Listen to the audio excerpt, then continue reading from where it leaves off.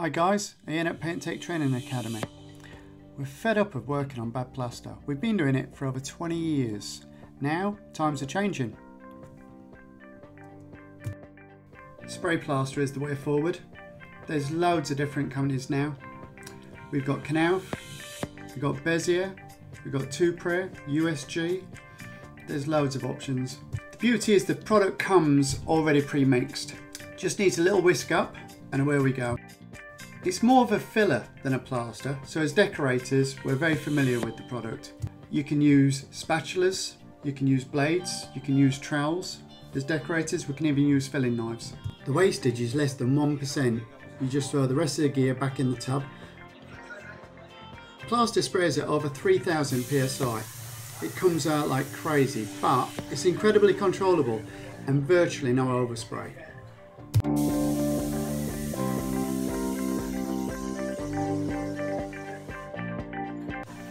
Plaster can be applied up to 3 meters high just from ground level. You don't need a tower, you don't need a scaffold, you don't even need a ladder. So they're nice and clean. The plaster is fantastic for ceilings.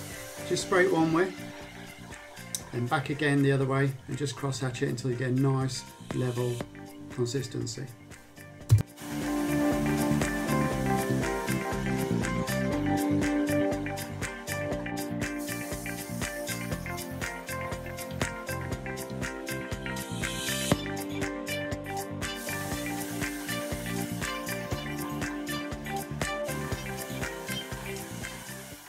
The Raffina blades can come up to about 4 foot wide. You can cover a lot of area very quickly. It gives an incredible smooth finish. You just apply one way and then secondly the other way.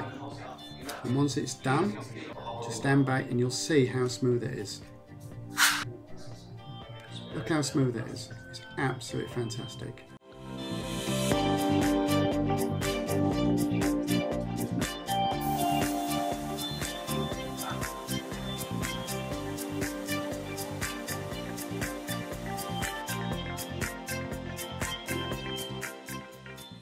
You can even apply the plaster to brick walling. 2 coats, skimmed off, levelled off, and then a light sand completely covers it.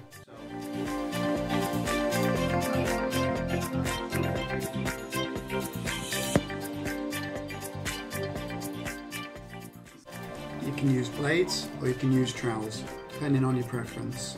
You can use a combination of both.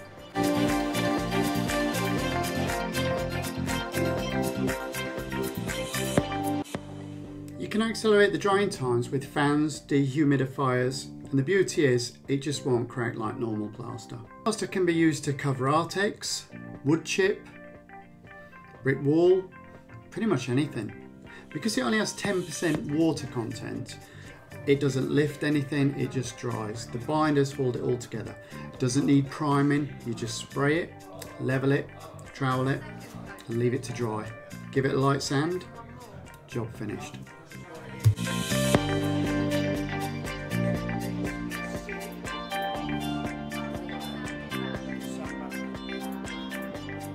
Yes, we have to sand it, but I'd rather sand this stuff than sand the plaster walls that I've been working on over the past few years.